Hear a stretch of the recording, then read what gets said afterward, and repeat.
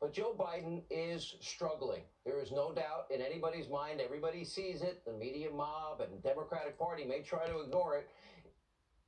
It is now official, and it is beyond alarming if we are going to be honest and truthful as a country.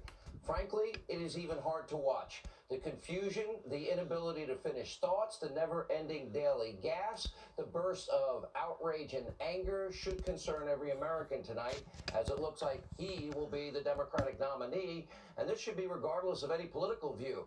We now, on multiple occasions, he has now forgotten Barack Obama's name. He recently confused his wife for his sister. He called Super Tuesday Super Thursday. He mixed up Chris Wallace for Chuck Todd, which is an insult to Chris Wallace. He said that 150 million Americans died from gun violence. Not true. He told the crowd in South Carolina he was running for the Senate. And I can go on and on. As a matter of fact, well, we have examples just from the past few weeks. We have our list. It's ongoing. You can read it at the side of your screen.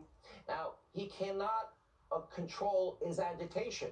And this became apparent again earlier today. Totally enraged Joe Biden when a construction worker at an auto plant dared to ask him about this clip. We're going to show you the clip first because it turns out that the construction worker at the auto plant was right about Biden talking about taking assault rifles. Here's the clip that proves the guy is right, which we'll play in a second. So to gun owners out there who say, well, a Biden administration means they're going to come for my guns. Bingo. You're right if you have an assault weapon. The fact of the matter is they should be illegal, period. Illegal, period. He said it. So maybe Biden, again, just doesn't remember saying that. He only said it in August of 2019. Maybe he doesn't remember that he recently anointed Bozo Beto O'Rourke to lead his gun confiscation policy. Remember, Bozo is the same guy who said, hell yes, we're going to take your AR-15s, or in Joe's case, 14s. Yes, maybe Biden doesn't remember, or maybe he just can't control his temper. Whatever the case may be, what I'm about to show you should be concerning to every American. This is one incident of many incidents that have been taking place. Take a look.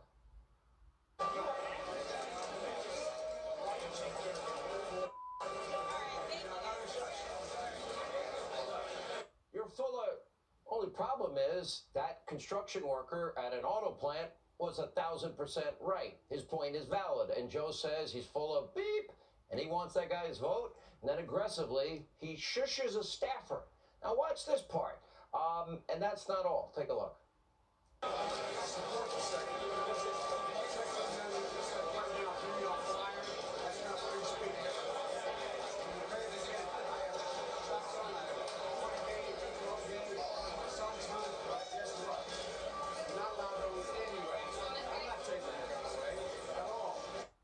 Joe Biden comparing the Second Amendment to yelling fire in a crowded room, uses an absurd liberal talking point, well, my sons love hunting, and then says he's not trying to take away any guns when he's on tape saying that exact same thing, which then he immediately contradicts. Watch this. Wait.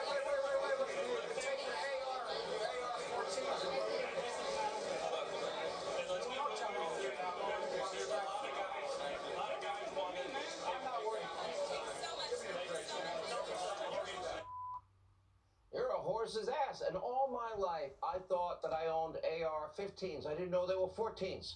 What you just saw was the front runner of the Democratic Party, their likely presidential candidate, shushing a woman that appears to be on his staff, by the way, who kind of seems to be trying to help him get out of another troubling situation.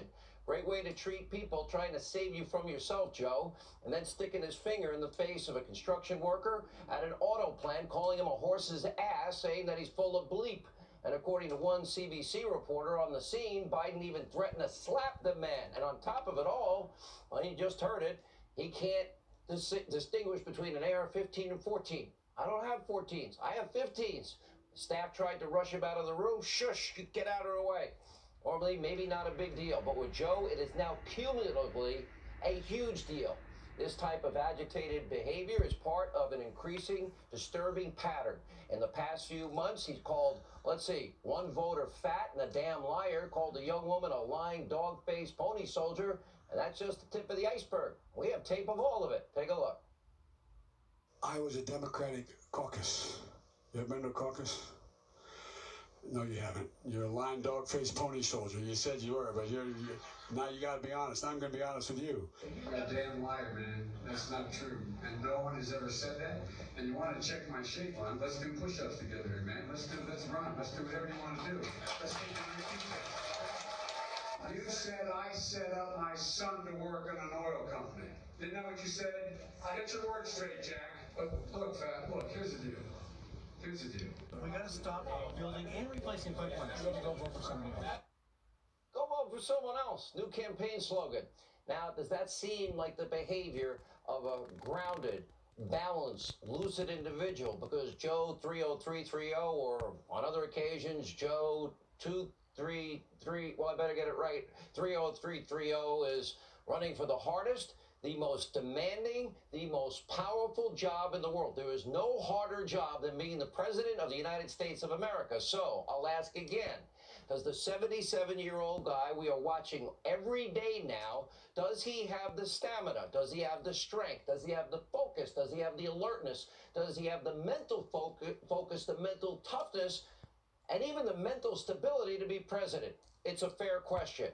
Is this how he's going to treat world leaders? Quid pro quo Joe kind of looks pretty frail to me. Is he going to invite Putin to a fight or a push-up contest or even little Rocket Man? Because I think, frankly, anyone will be able to kick his ass. Now, it's so bad that the Biden campaign, they are now trying to cover for quid pro quo Joe. They're trying to keep Joe out of the public spotlight. In other words, they are hiding him from the world. A great campaign strategy. Hide your candidate. We can't trust what he's going to do or say. This is a disaster. According to the Washington Post, during his rally in St. Louis this weekend, Biden spoke for a whopping 7 minutes. 7 minutes. Oh, I could see people waiting online for hours to hear that. In Kansas City, he spoke for, wow, 12 minutes. And his longest speech of the weekend, it didn't hit the 15-minute mark.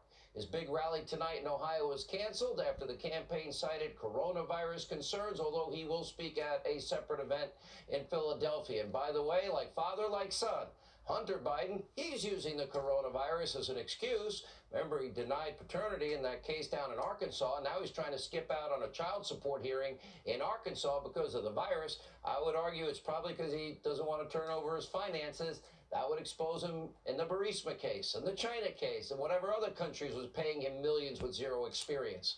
And by the way, Arkansas currently has 0 cases of corona.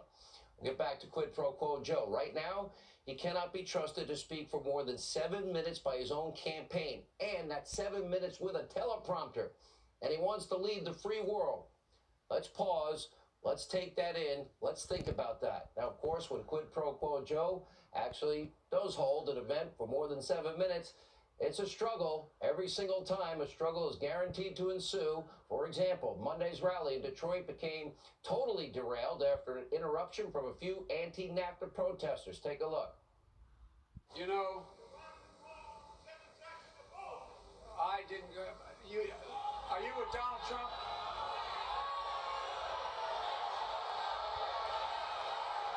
That's all right. Let him go. There's not a Trump rally. It's not a Trump rally. Let him go. Let him go. Let him go. The Bernie Bros are here. Let him go. Folks, let him go. That's okay. Herein lies another serious problem for quid pro quo Joe. He can't hide from what is a real horrific track record. Look at your screen. Here are a few of Joe's top accomplishments. Let's see. NAFTA. Disastrous trade deal. Oh, giving Moscow and Iran the chant death to America. Yep, let's give them $150 billion in cash and other currencies. Remember Obamacare? He brags about Obamacare. Millions lost their doctors, millions lost their plans. We have 37% of the country that only has one Obama exchange care option. That's it. And our premiums, average family, did you save $2,500 on average per year? No, we're all paying almost 200% more. And let's not forget the horrific economic track record. I tell it often. 13 million more Americans, food stamps, 8 million more in poverty, lowest labor participation rate since the 70s. Then, of course, we had the lowest home ownership rate in 50 years. We had the worst recovery since the 40s, more debt than 43 administrations before them combined. Not a good record compared to 8 million new jobs under Trump all new trade deals. We got the wall being built. We got promises made and kept on all those trade deals. And guess what? America's doing better than ever. Record low unemployment for every demographic in this country. Now, by the way, an attack against the administration over a virus, apparently that's fair game. And don't forget that around 17,000 Americans, yeah, they died from H1N1. That was the swine flu virus. That was handled, you got it, under Biden-Obama. Now, Biden also voted in favor of the Iraq war, but he did an interview, and he told Lawrence O'Donnell over at MSDNC, state-run conspiracy television, he did vote for a war to prevent a war from happening. He voted for a war to make a war from happening. Excuse me? Take a look. The reason I voted the way I did was to try to prevent a war from happening because, remember, the threat was to go to war. The argument was because Saddam Hussein had weapons of mass destruction. So he said that I need to be able to get the Security Council to agree to send in inspectors to put pressure on Saddam to find out whether or not he's producing nuclear weapons. And at the time, I said, that's your reason. All right, I get it. That was the rationale was that's the way to not go to war because I didn't believe he had those nuclear weapons. I voted for a war so we wouldn't have a war. Okay. Now, it doesn't matter how short Biden's speeches get. He can't hide from his horrific track record. He cannot hide from the fact you're not getting $1 billion unless you fire the prosecutor investigating my zero experience son, Hunter, who, by the way, was paid millions. He can't hide the investigation now ongoing. It is happening in Ukraine. Donald Trump had nothing to do with it. It's also happening with Senator Ron Johnson in the U.S. Senate. And by the way, how many other millions of dollars did zero experience Hunter make there?